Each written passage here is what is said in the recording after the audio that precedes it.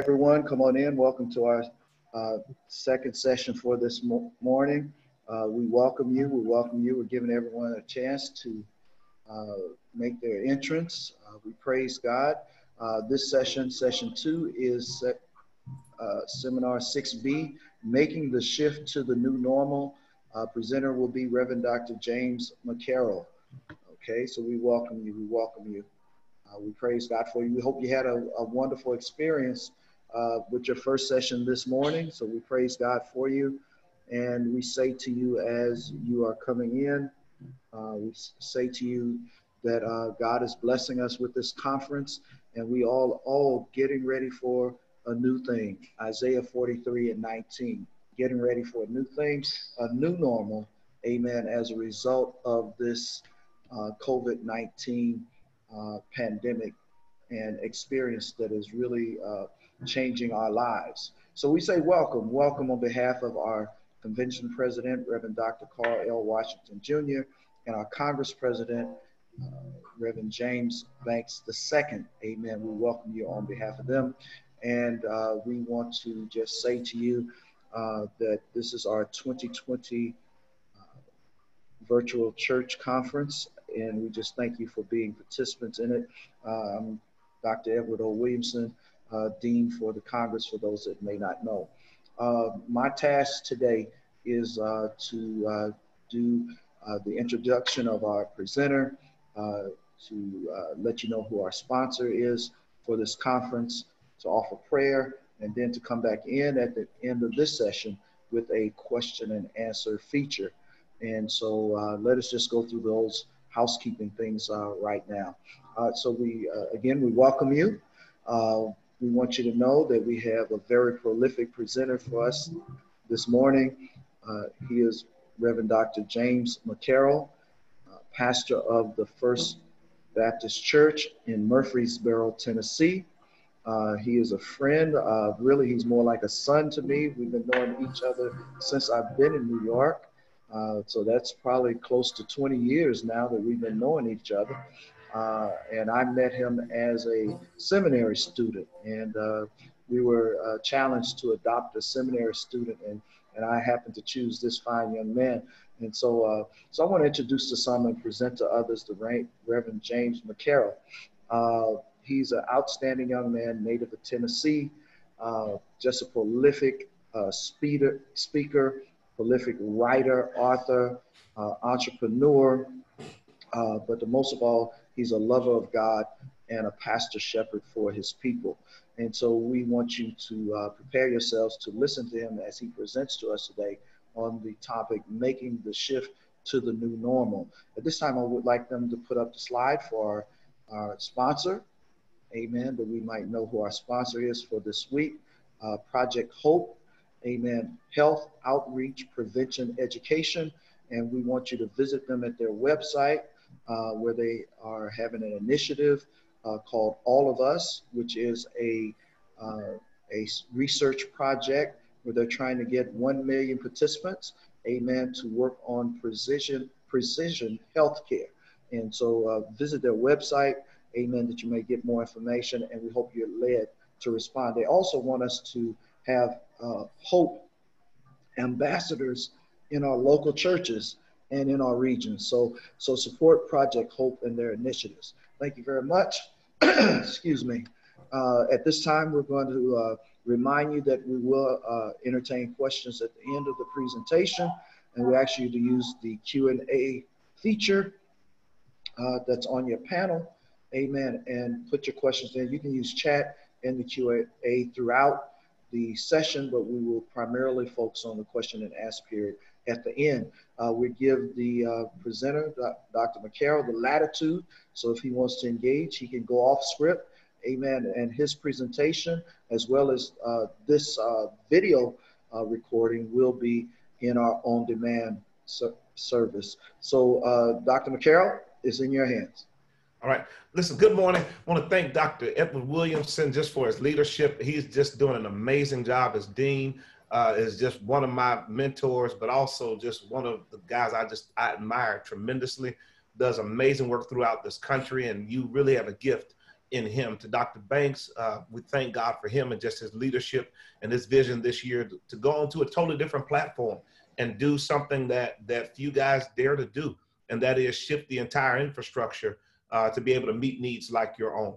And so I'm excited about today's session. Listen, I'm going to go ahead and share the screen and want to invite you into this conversation that we'll have entitled Making the Shift to the New Normal. And so I wanted to just shorten it to just say making the shift, because what I found out is whenever you make a significant shift, a new normal is pretty much a given.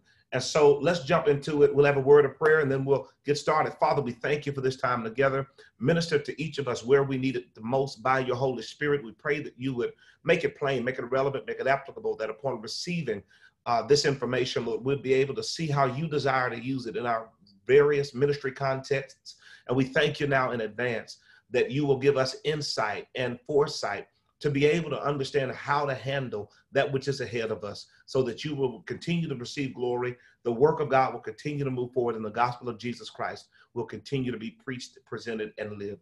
And so we thank you for what you're about to do. In the name of Jesus, we ask it all, believing you're done. Amen. Listen, my name is James McCarroll. I pastor at the First Baptist Church in the beautiful city of Murfreesboro, Tennessee. I'm excited to share this session with you. It's a lot of information. I hope you have your pen and your pad ready. I'm going to give you as much as I can give you. Now, I will state at the outset, don't worry if you can't get everything written down.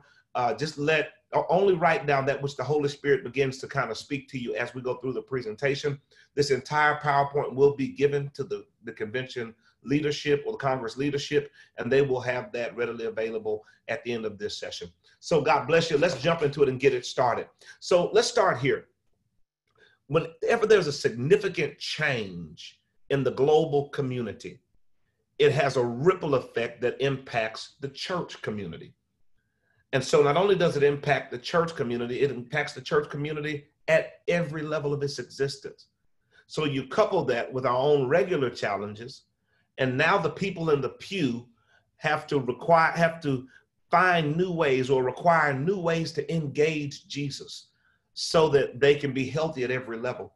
And so whenever a major shift like a pandemic comes, or a major shift like an economic downturn comes, or a major shift as in the George Floyd Black Lives Matter movement, anything that happens like that, as it impacts the people, it impacts the way we do church. Because now people are in a different space, and we have to help them navigate their journeys and their fellowship with Christ by really considering where they are and then reconsidering where we are so that we can meet their need.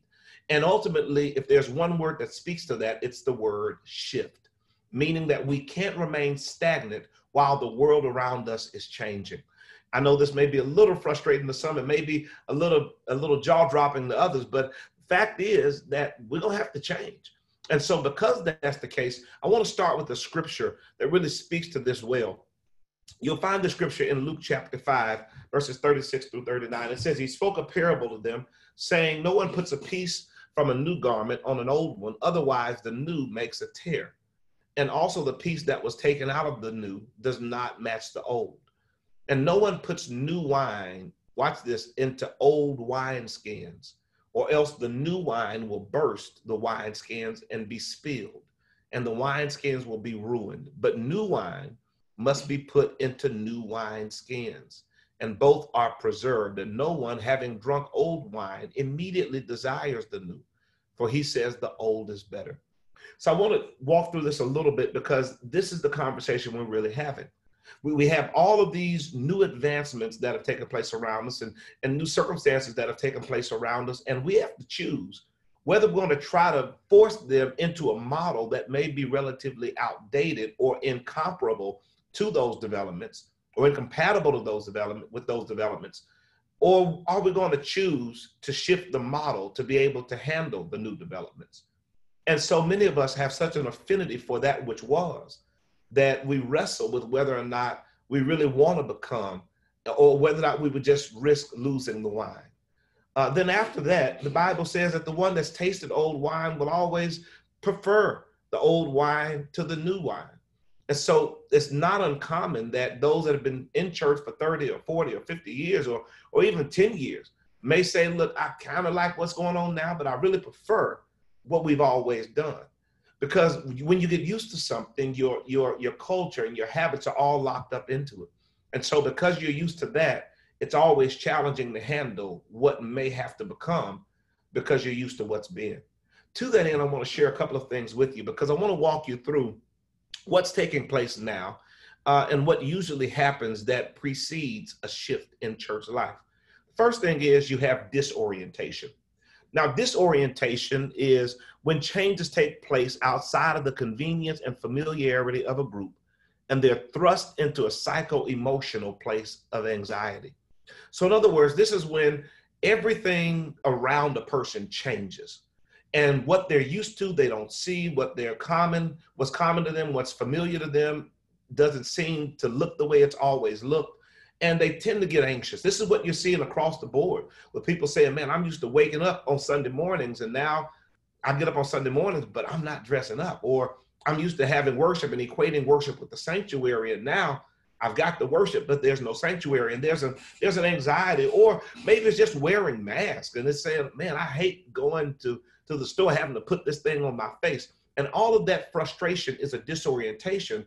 It's disorientation because we're used to a version of life, and now life has changed. And we wrestle with wanting to be where we were, but having to deal with where we are until the phase of reorientation. Now, the phase of reorientation, this is when the changes remain in place and the individual begins to go through a process of adapting to life in a new space and adopting a set of core values, beliefs, and habits that allow them to operate within their new context.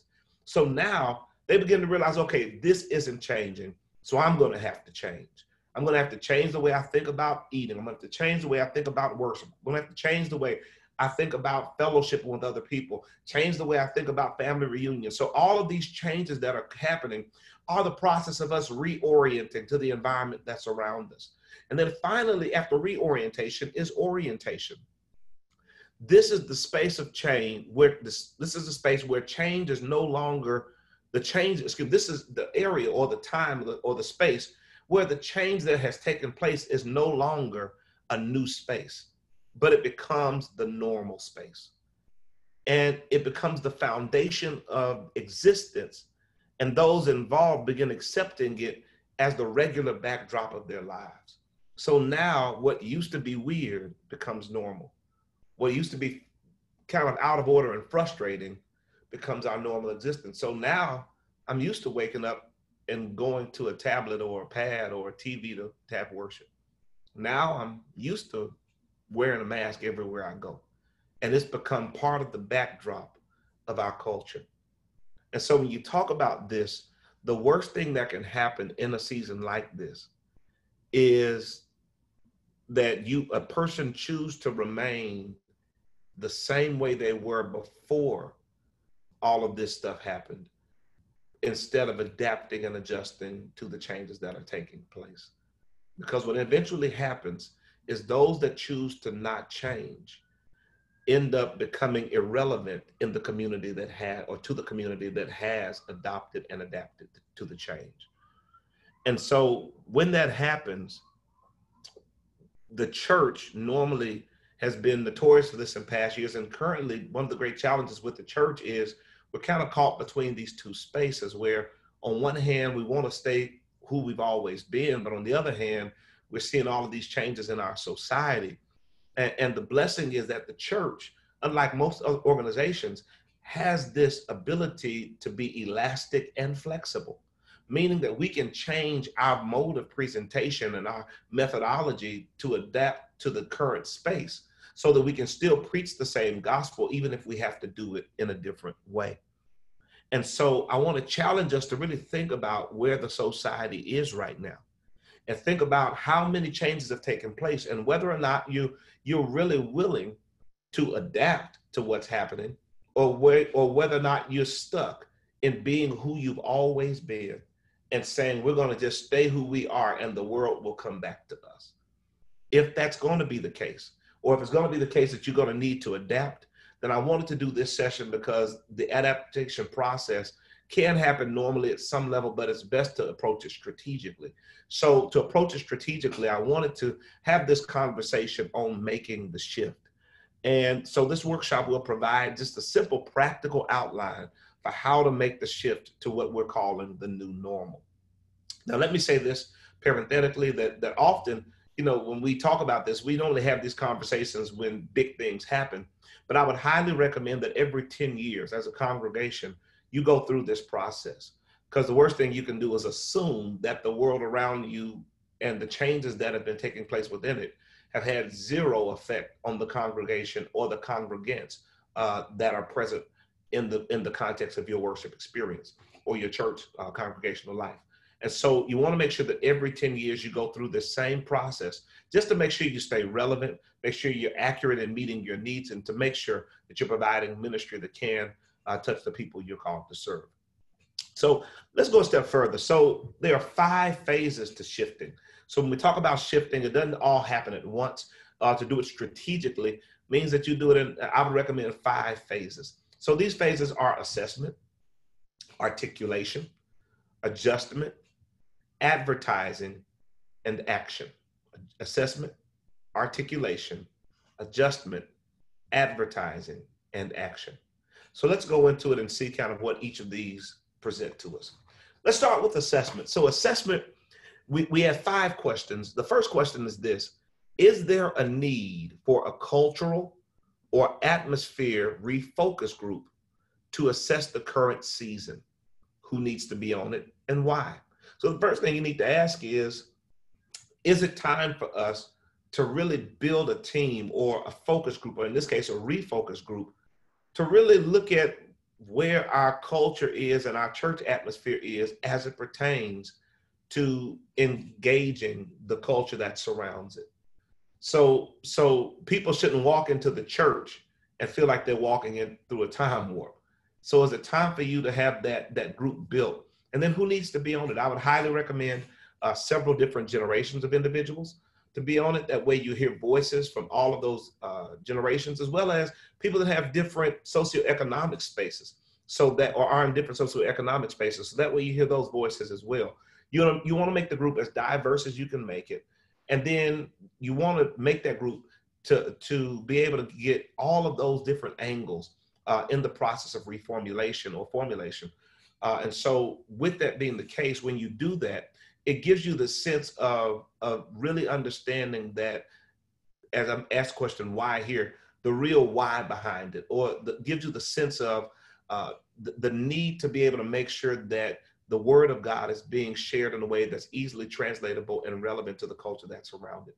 The second question in assessment is, what is needed in this season that wasn't present in the previous season?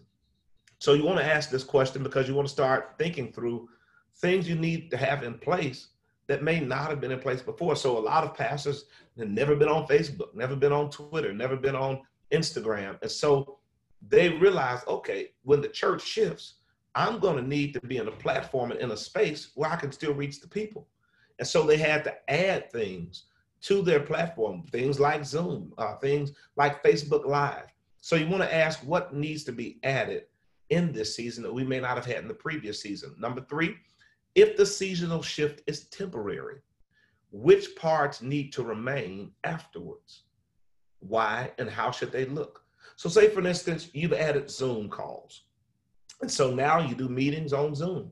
Well, after the pandemic's over, do you need to throw that away, or would this be something that could remain? Why should it remain? In this case, you may say, well, with Zoom calls, people don't have to leave their homes. They save the gas expense. We don't have to worry about expending the lights, the electrical expense, and having the electrical expense at the church. We don't have to worry about parking lot safety. There are a number of different things. And then how should it look? So it may be that you do certain meetings on Zoom and you do other meetings face-to-face. So you want to really think through, after the pandemic, how much of this stuff really needs to remain. Then the next question, which is huge, is, are the core values, vision, and mission of the congregation still applicable? If so, how? And if not, which need to be removed and added? So the vision that you've set, the core values that you've set, do they still work in this environment.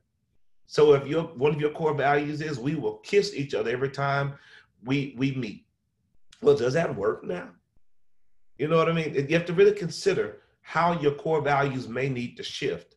And then if some of the values don't work, then you may want to take them away. And then you may say, well, we need some other values that are in place. So maybe you add a justice component to kind of deal with this Black Lives Matter movement and some of the demands they have of the church.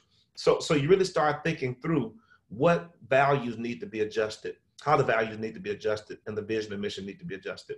Number 5, what does your SWOT analysis? So by SWOT, I'm speaking about strengths, weaknesses, opportunities, and threats. What does your SWOT analysis of the church say about how you are effective or ineffective in reaching the congregation, the community, and the world? So you want to really think through, what are your strengths? What are your weaknesses? What opportunities do you have? And then which threats are present? And then when you consider those threats, you may say, okay, well, what do we need to address? Because this is really a clear and present danger or a clear and present threat in the life of our ministry. So you want to consider those things as well. So all of this is under assessment. This will take a little bit of time, and it will take a whole lot of typing and note taking, but it will be very critical in making sure you have an accurate assessment of where you are. The second piece is articulation. So this is when we take what we've assessed, we take all of these notes and we start to put it into common use language or clear language. So the first thing is, what are the revised core values of the church? What do the core values of the church need to be, and what are they? Second thing is, determine which areas the ministry will continue to focus upon and which are going to need to be added. So now you begin to say, okay, if these are our core values, you may have a list of ministries. Well, which ones need to stay? Which ones may need to be removed? Which ones may need to be added? And so you want to think about the areas where the church now will be targeting its service. Then the third thing is, you want to identify any budgetary adjustments that will need to be made to accommodate the new direction. So where does money need to go now? So now that you're getting these pieces in place, so how does the money picture need to look? Do we need to move money from one area to another? Or maybe we need to remove a budget line altogether or add a budget line. So you want to really have that conversation as well. After that, you want to identify any new personnel that will be needed to meet the newly identified needs. So this means if you say, okay, we're going to need a web presence, we're going to need a genuine bona fide web presence. Well, we may need a web supervisor or a web director or a web committee chairperson. So you want to really start thinking through leadership, and in some cases paid positions that may need to be present to facilitate the needs that the review and the assessment have now begun to uncover, so that way you have proper oversight in that area. Then the last thing is, you want to host a meeting to discuss the new direction of the ministry. Now, I would primarily begin with key leaders, core leaders, then massive leadership, and then the congregation. So you want to make sure you host this meeting to discuss this direction, but you also want to give people space for feedback, because just because you have a focus group, it doesn't mean that they have all of the answers or all of the angles. So you want to make sure that you open up that space so any individuals in that meeting can chime in and give sound feedback. And then you want to make sure you adopt it as best possible. Everything you won't be able to do, but there are some things you will be able to do that will effectively provide some good stuff for the growth and the development that you're undergoing as a result of shifting. The third area, big area, is adjustment. So you want to identify the desired results, actions, beliefs, and experiences. Then you want to identify the current results, actions, beliefs, and experiences, and I'll explain that in a moment. And then determine what needs to be adjusted in each area. So when we talk about results, actions, beliefs, and experiences, this language is borrowed from the book, Change the Culture, Change the Game. In that book, they talk about how to actually shift the culture. And so it's probably one of the best books on culture shifting I've read. But the results point to the actual final outcomes. Actions point to the behaviors that produce those outcomes. Beliefs point to the heart beliefs or the heart truths that cause the actions that end up in the results. And then experiences point to the actual face-to-face encounters or the real-time encounters that create beliefs or make space for or introduce beliefs that end up in actions that produce results. And so what this looks like in real time is you want to start with results. What are the results you desire to see? So let's say your desired result is that people become selfless servants. Well, if they're going to become selfless servants, the results would be that the people actually serve others before they serve themselves. So it's perceived that they're selfless. The actions to go into that is they have to make a decision to put others before themselves and then act on that decision. The belief then must be that other people are more valuable in the moment for service than me serving myself, or I value serving others before serving myself. That may be the core of the heart belief. And then the experiences that will produce that is when they're in spaces where they see that happening. So in many churches, what happens is we get certain results because we give people certain experiences. So for instance, in our church, hospitality is big for us. We believe in 5-star hospitality. So what that means is when on a rainy day, we have people in the parking lot with umbrellas from the time a person steps out of their car. This is the experience.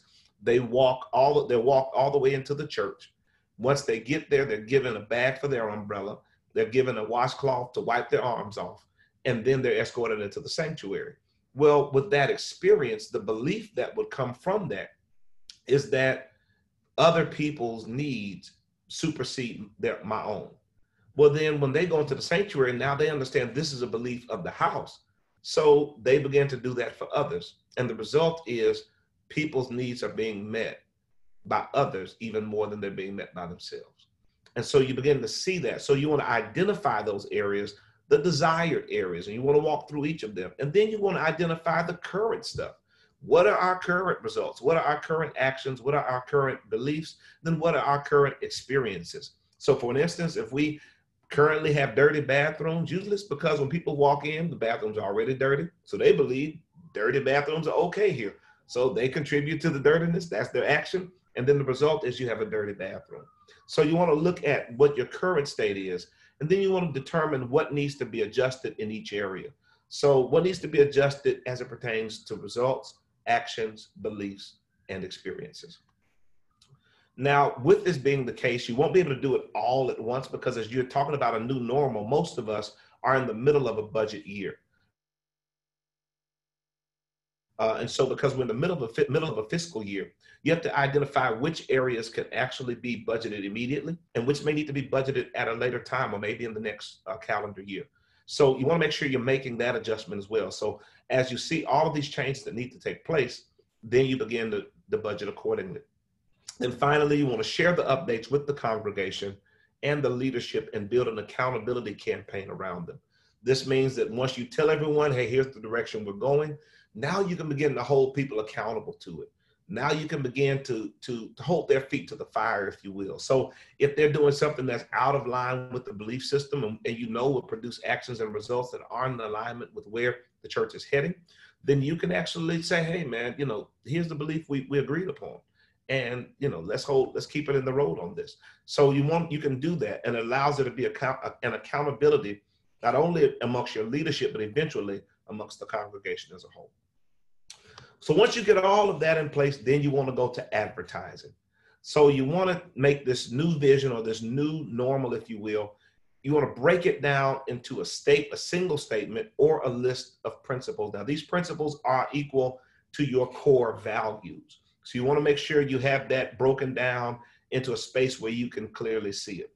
Then you want to think through ways to post them extensively throughout the ministry. So now, in this case in time, when we're not in the building, you may do it on every flyer or have it on every broadcast or have it said in every space so that way people are constantly hearing these new values.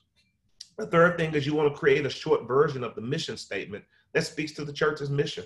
So you may have a long mission statement, but you want to create a soundbite version that people can hear, adopt, and recite that keeps the mission on their lips and in their hearts on a regular basis. So for instance, our mission, the short version is we're welcoming people committed to discipleship and impacting the world for Jesus Christ.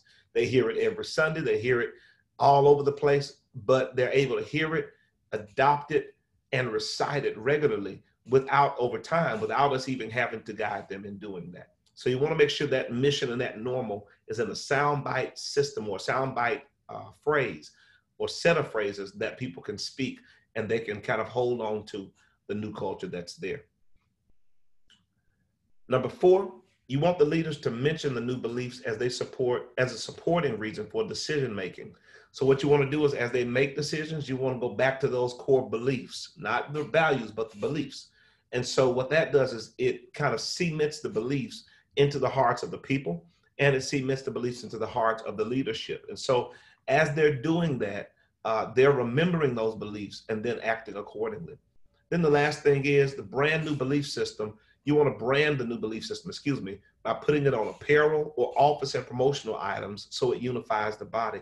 So what this means is, when you get all of this stuff in place, you want to put it on a t-shirt, or maybe you put it on mugs, or you put it on pens, or you put it on notepads.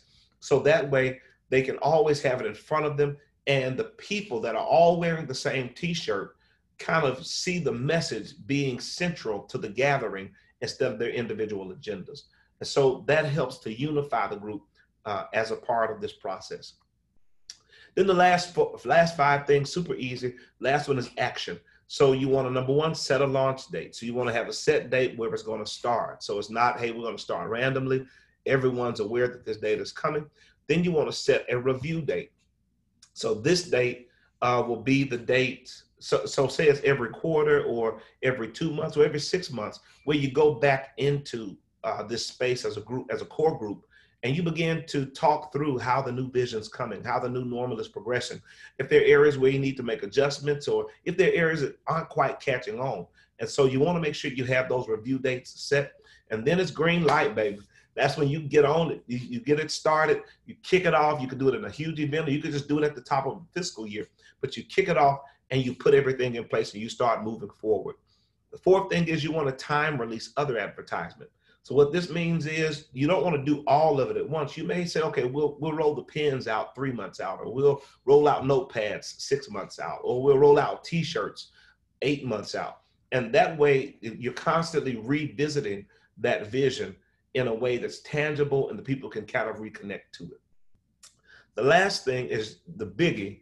You have to choose to refuse to go back to what you did before the shift. So part of this entire process is to make sure you make a sound decision to say, look, we are in a new space, and this is the way we'll move from this point forward. That concludes the presentation. I wanted to take this time for Q&A and give a little more time for Q&A in this session than we had in the last session.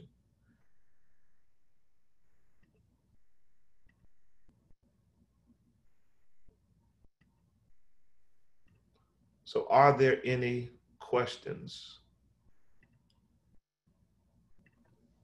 And good afternoon. Feel free at this time. If you are on the phone, you can raise your hand for questions, and we can allow you an opportunity to ask your question briefly to Dr. McCarroll. If you are also on your computers and you would like to ask a question, we will go ahead and spotlight you for that question as well. We do have a question in the Q&A field. Okay. So what is the name of the book you referenced? It's called Change the Culture, Change the Game. Oh, let me go back to all 5. Let me do it here. Pull it back up. So sorry. So it's called Change the Culture, Change the Game. That's the name of the book. Okay.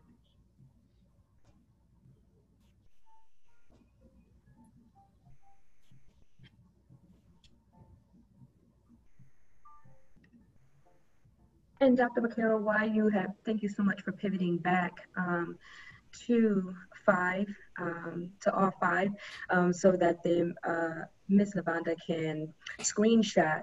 We will also let you know that the presentation will be made available via on demand, so that you will receive that presentation. You can also go back and view this entire presentation on demand. You will receive a link from the Empire State Baptist Tech team, and they will forward that link to you.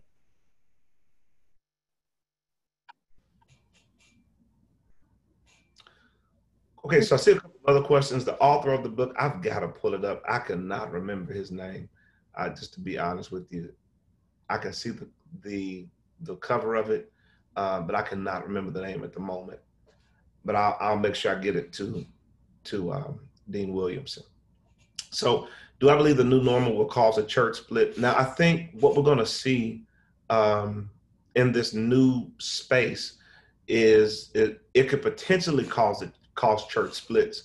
But I think one of the great challenges that we're going to run into is if churches are willing to do it, but don't have the resources to do it, it's necessary that they are willing to articulate that versus just not doing it, or just not shifting. That way people can understand that, hey, they have a heart to do it, but we may need to give so they can actually bring it to pass. When it comes to most church splits, they usually happen for one of three reasons. One is ego, usually ego, meaning that a person feels like they've outgrown the ministry and that they have a loyal little following, so they go and want to do their own thing, have their own kingdom, if you will. The second is the inability of or a person feels like they're not being properly spiritually nourished in an environment, and so they choose to start an environment that will meet their needs. Yeah, Roger Connors and Tom Smith, thank you. And then the third cause of a church split that we see is what we're talking about now, where people say, look, we're not changing. We're going to be who we are. And this is who we are. And the aesthetics, if you will, and the habits and the rituals are equated to being just as valuable as Christ himself. And so they see worship. They can't detach Christ from their religious concepts of how to engage and encounter Christ. And so they feel like to make any changes would be borderline idolatrous and sacrilegious. And so because that's the case, they choose to stay where they are. And so that's kind of what I see. But I think if churches are honest again and say, look, we just don't have the resources. We want to do it. We have a heart to do it, but we don't have the resources yet. This is what our plan is for making these adjustments. I think most people will not leave. They'll either give more or they'll provide support because they see you've done the work to prepare yourself for the shift. I see another one. How do you keep members engaged until this process is complete? Let me say this. I don't know if I mentioned it. It takes 18 months for any church culture to shift, for any culture to shift, church or otherwise. It takes 18 months. Let me say it again. It takes 18 months for any culture to shift. And so what you want to do is you have to, again, but they have to see where you're going. If you put the vision out there and they see where you're heading and they see you're actively making progressive steps in that direction, people are willing to go along and help with spaces that are growing in that way. If people say, look, you need to do it now, and if they don't hear anything or they assume you don't care or it's not a valuable thing to you, that's when they begin to leave. But as long as they see the shift is taking place, even as long as it's steady and it's targeted, people are willing to work along with that. And now there are some people that don't want to shift, and you have to be patient with them, just like God is patient with you. And when God says, look, I need you to stop cussing, and you take 40 years to stop cussing, then God is patient with you. He doesn't say, look, I'm just take your breath because you don't know how to handle your mouth. No, he gives you that time. And so we have to just be patient, but we have to always keep the vision in front of them, and that will keep them usually engaged and working with the core team to make sure the vision comes to pass. Okay, so how long did it take for your church to shift, and what group of people, what major hindrances? Now, you're not going to get me in trouble on this broadcast trying to get me to tell everything, but I will say this. So it took 18 months. 18 months is a sound number. There's a good book called Managing One's Self by Peter Drucker. Very good little short book, and he talks about that. But it took 18 months. There was no way around it. There were some people that caught it early in the first month. Then there were some people that caught it in the 12th month. Some people caught it in the 14th month. But ultimately, everyone could handle the new culture in an 18-month window. And so if that's the case, what you want to do is, and so with that group, the people that were probably the hardest to get on board were seniors. And it was fitting, it was understandable, because most seniors, you kind of create a routine after a certain point, just for security. You know what needs to happen. You have a certain routine for your money, for your time, for your days. And so when you make a huge shift like that, it takes time to adapt and adopt it and adapt to it. So some of them were some of the harder ones, but after about 16 months, most of them came on board. You have a couple others, but there will always be a couple others. So they came on board, and for the most part, they're on board with it. So 18 months, keep that number in front of you, 18 months. It takes 62 days to create a habit, but 18 months to shift the culture. If you're currently without a pastor, is this something that the leadership can take on by themselves? Absolutely. Absolutely. You want to have your core leaders. In this case, if there is no pastor, you may want to identify a person that will be kind of an overseer of the process. And it could be just a lay leader, whoever's strong. You want to make sure they have a strong gift of administration, because they're going to have to deal with a lot of different ministries. They're going to have to deal with a lot of different attitudes, and they're going to have to kind of keep people together. So you want them to have really the gift of leadership and the gift of administration, as well as you want to make sure they have a calm, loving, and encouraging demeanor, because as you talk about bringing new things on board, people respond in different emotional ways. And so you want to make sure they have a demeanor that's not easily shaken, and that is loving and able to be received by most people. So I would highly recommend you begin the process. Now you may say, well, what if our pastor comes on board and he doesn't like what we're doing? Well, remember, it's Baptist church. So you get to identify the pastor. When you see where God is calling you to go, you can also have that conversation with them on the front end, because I don't believe that, God would just randomly throw a pastor at you. If there's a space where you have an opportunity to have dialogue and share that this is kind of what you see God doing, and as you begin to see the church grow as well through the ministry work shift, then he can kind of speak to that, and you pray that God will send a person that has his heart for the work that he's shown you all to do. And so you want to make sure you do that. But I would recommend go ahead and get started, at least start doing the assessment pieces. And that way you'll have some hard data and some good conversational pieces and some good insight on where you need to go. Monica and Barbara, how do you help members to accept the new normal and change? Two ways. Number one is you have to approach them with a heart of love, and you have to approach them with a genuine desire to see them not adopt your agenda, but to see them become who God has called them to be, so that the agenda moves forward. You have to genuinely love them, genuinely want them to be in a space where they become an asset to the move of God. Not just, you don't want to hear them fuss in meetings. You want to hear them, you want to see them be used by God in mighty ways. The second thing is this: you want to give them two things. You want to give them value, and you want to give them a voice. There's a great book on leadership called The Performance Factor by Pat McMillan. Very good book. And it talks about when you have all these people that are going different directions, you give them a voice. You let them know that their voice is valuable. You're not just dumping a bunch of principles on them, but you give them voice, and you hear their feedback on it. And then you dialogue with them about, if this is the outcome, what are the best ways to actually bring this outcome to pass? And so once they have a chance to have that conversation, usually when they're heard and their values matter, then they become stakeholders in it, and where their hearts go, their feet usually follow. And so that's the way I would recommend it, that you approach them. Number one is out of love, and then number two is by giving them value and by giving them a voice. The next one, what happens when resources equates to people, not money? You're going to need both. But I think one thing Jesus shows us by only choosing 12 disciples and not 1,200 is that you can change a world with 12 people if you have a good vision for them. And if you know their gifts, and you identify the gifts, and you base the ministry work on their gifts, and you base how they operate in their lanes on their gifts, then you'll get a lot more done, and you'll see the ministry produce well. I'll give you a case in point. So when I started at our church, it's about 200 people, maybe 215 people. And they were mostly older. they were easily 60 and above, 55 and above. And so I started with a group of seniors. We had maybe 12 or 15 children in the church total. And they were just coming because their parents were parts of very large families that were already in the church and had been in the church for years. And so what we did was we didn't try to throw this big vision at them and tell them to do all of this stuff. We sat down with them and said, what do you guys have?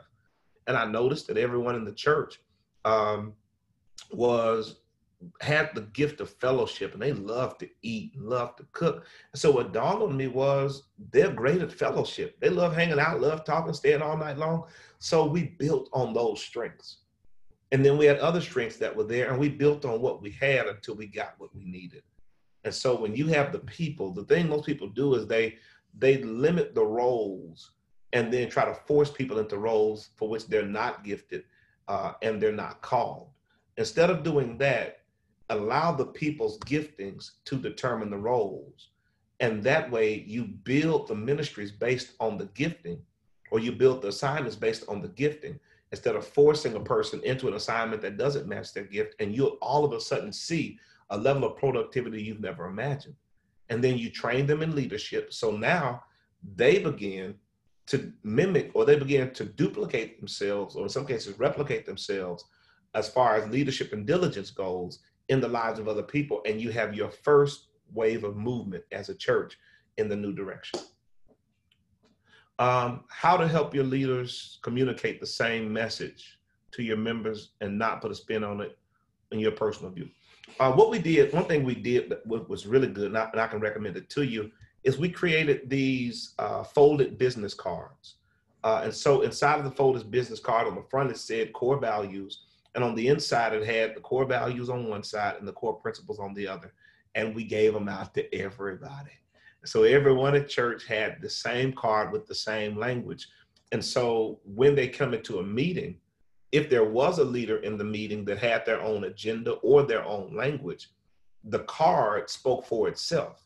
And then there were so many people that had the card, they could do the comparative analysis and realize that what they're saying is not in alignment with what we're actually doing. So that's one way to do it. The other thing is, when you see it happening, you do call it to the carpet. That's hard because sometimes they're your friends and y'all eat chicken salad together and y'all go hang out at different places together. But you have to make sure that the mission of God supersedes even the personal agendas and even personal fellowships, because the worst thing you can do is sabotage the move of God for the sake of nepotism or for the sake of maintaining a personal relationship that will cost the church life-giving relationships in the congregational life. And so I would highly recommend, highly recommend that you create some cards that everyone can see, and then you put it up all over the building so people can't really, skew it. And then you put it on some places, social media wise or website wise, where it explains it thoroughly and people can go on there and get the explanation. And then on those cards, you could actually refer them to that space where they can hear the explanation in its totality. Any other questions?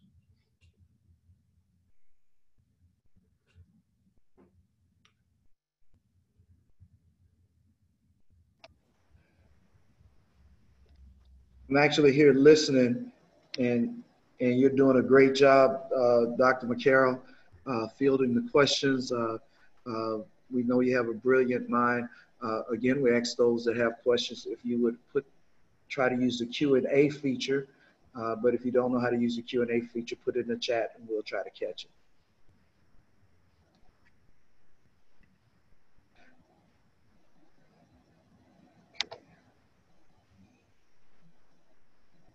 And there may be some other area where you want to get some information. We'd love to address those. So we have a couple more questions.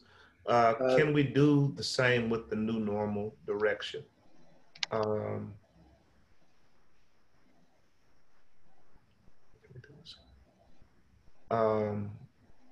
May have to ask it a different. Oh, yeah, absolutely.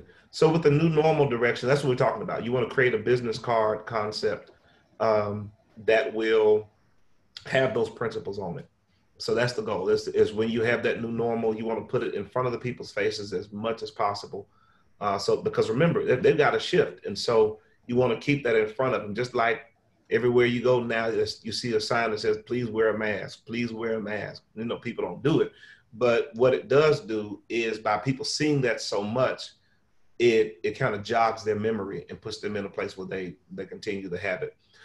What's a good budget? That's a loaded question. But depending, so the budget you have is the budget you have. Let me start there. The biggest thing with budget is not the bottom line number, it's what you do with what you have. And so you want to make sure that when it comes to the percentages of the budget, you want to consider, I would recommend several different areas.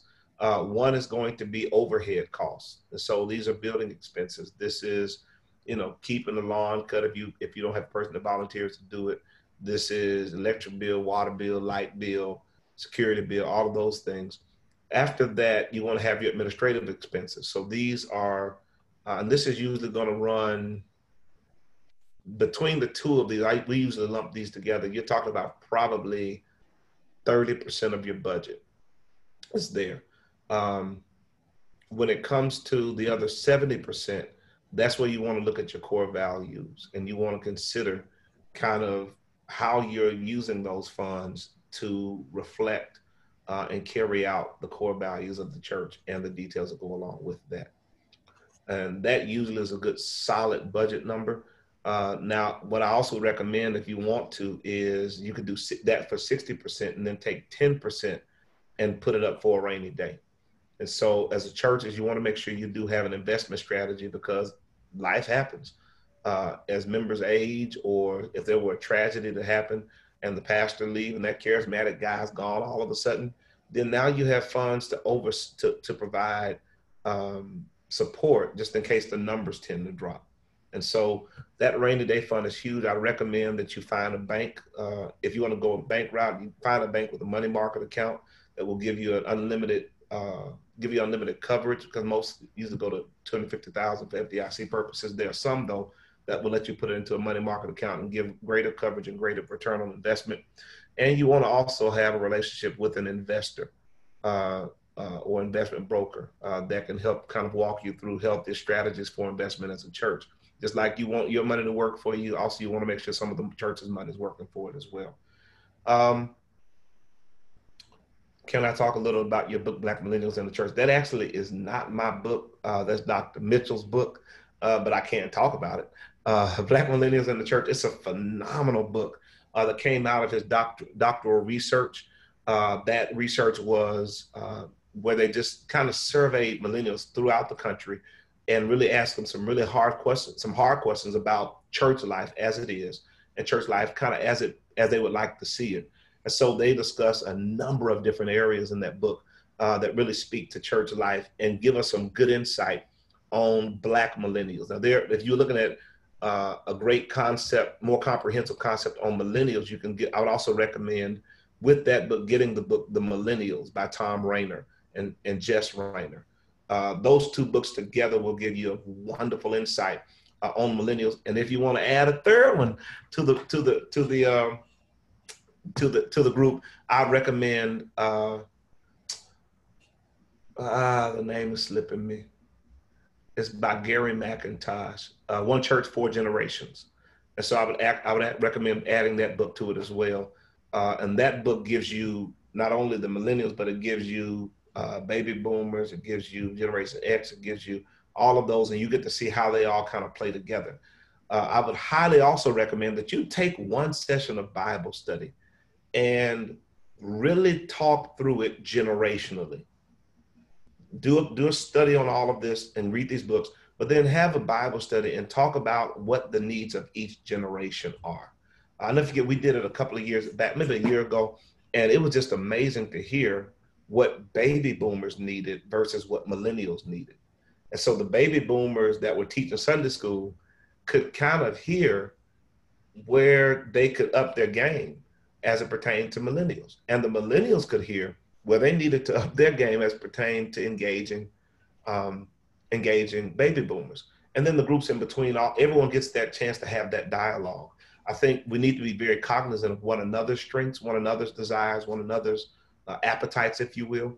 And as we do that, then the church doesn't become lopsided to one group or the other, but it becomes kind of a symphony, if you will, of giftings and skills and opportunities. So everyone feels like they have a place and that they're being heard. Where are your young people in the shift, and what are you doing for them? Where are they in? Where are they in on planning on the shift? So we shifted a while back. We actually shifted 2016. We started our 10-year plan, and so we already were in a process of shifting everything, technology, shifting our focus to hospitality, discipleship, worship, and outreach, but doing it in a very intentional way. So we're really now in year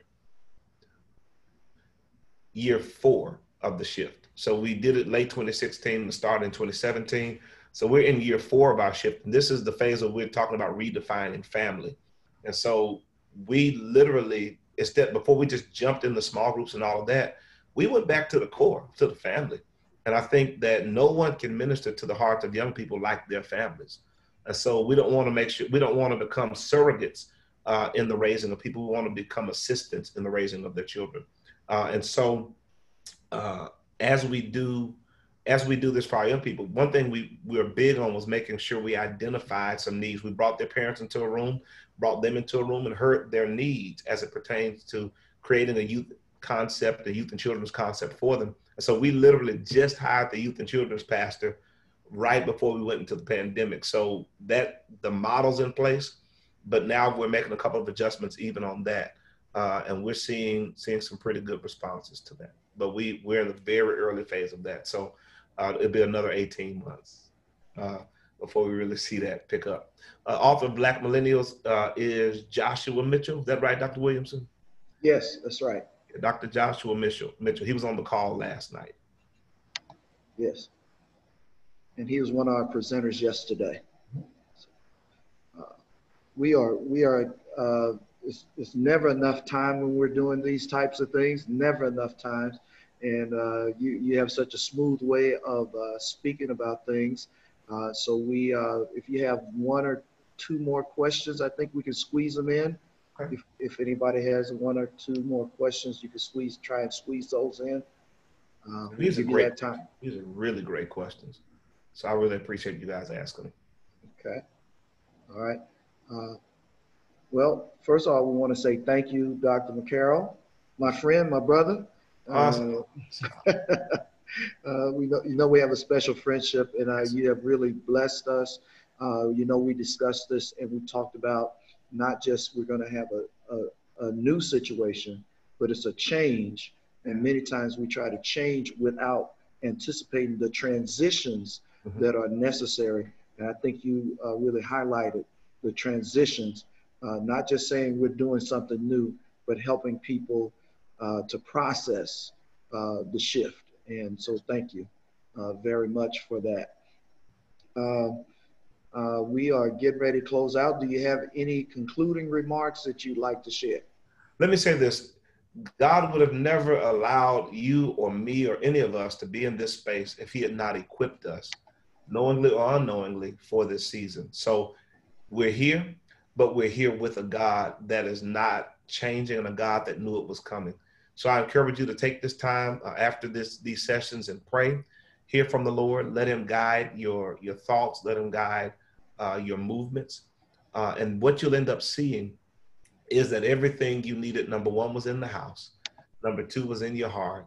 And number 3 will be in your hands. So I encourage you just to let God guide you in this season as you make the shift. I know it's scary. I know sometimes it can come with a lot of trepidation, but I really encourage you to find peace in knowing that he's Jehovah Jireh, which means the God that foresees. And then he provides his provision based upon his vision to make sure that we're exactly where we need to be with what we need to have. God bless you. All right.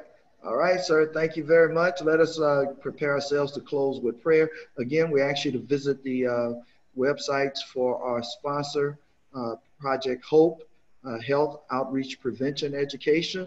And we need to have health ministries in our church, health and wellness ministries in our churches to have ambassadors for us in our churches, promoting those areas. We also say to those of you that are joining us, this is our last seminar for today, but tonight, this is done under the auxiliary of the Congress of Christian Education of the Empire Missionary Baptist State Convention of New York. And so our president of the Congress will give his address tonight. And so we actually, if you could join us, go to Empire's webpage, amen, and we will be using Facebook Live at the Empire Baptist Convention Facebook page. And join us tonight, support our president at 7 o'clock tonight. Again, we also say that we will have all the presentations from this conference, the video recordings of the sessions, and the presenters' outlines available in our on-demand page. You will receive a link to that shortly. We're hoping to have it up no later than Friday of this week, where you can go back and review all the material. So we thank you again. We thank our technology team, amen, the Bethel technology team that was assisting us today, Minister Letitia Robinson and Brother Jamal Mosley. Thank you all, did an excellent job. And again, Dr. McCarroll, you did an excellent job. And all of you joining with us, we had over 40 participants in this session. Thank you all for joining with us. Now let us close out with prayer. Let's bow our heads together. Dear God, we just thank you for your grace, your mercy, and your loving kindness, Lord God. We thank you for Dr. McCarroll, who has poured out and blessed us this morning, Lord God. Now, Lord God, we ask you to pour back into him. Bless him, Lord God, for his faithfulness, for his willingness to feed and lead your people, Lord God. Strengthen him and strengthen his congregation and help them to keep on ministering in the context where you've planted them, Lord God. And Lord, bless all who have joined this seminar today. We give you all glory, honor, and praise in Jesus' name. Amen, amen, amen. God bless all of you. Have a wonderful day. Thank you for being with us in this, our 2020 virtual church conference. God bless you. Dr. McCarroll, thank you. Oh, you're welcome, man. You're welcome. All right. I need to holler at you, man. I'll give you a call when we go off. All right.